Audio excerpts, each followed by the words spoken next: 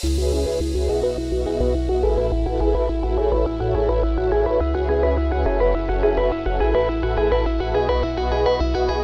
our 5G testing efforts out of the lab and into the field is a major milestone in our efforts to launch 5G commercially. It allows our engineers to test 5G in real-world scenarios, under customer load on our commercial network, which our customers are using today, testing things like signal propagation, site-to-site handoff, and true mobility features, which is the backbone of our 5G launch.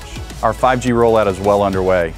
In the first half of 2019, our customers can expect that we will launch 5G in 9 major metropolitan areas in the United States. It all starts when we launch the first fully integrated 5G smartphone in partnership with LG, and we follow that quickly with many other devices, including a smartphone from Samsung and a mobile data hub 5G from HTC. We are showing the very first over-the-air live 5G NR call out in the field.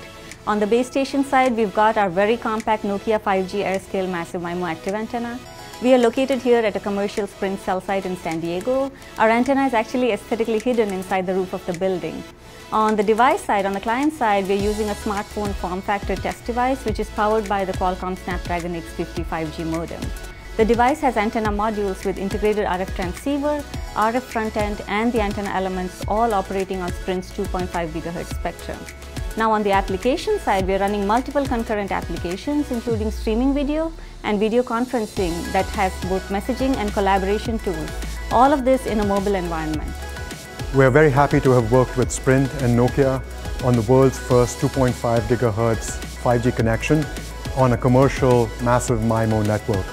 2.5 GHz and sub-6 GHz spectrum is a perfect platform to enable wide area coverage with high-performing NR. We look forward to working with Sprint and Nokia on further milestones as we bring NR to commercial reality in 2019.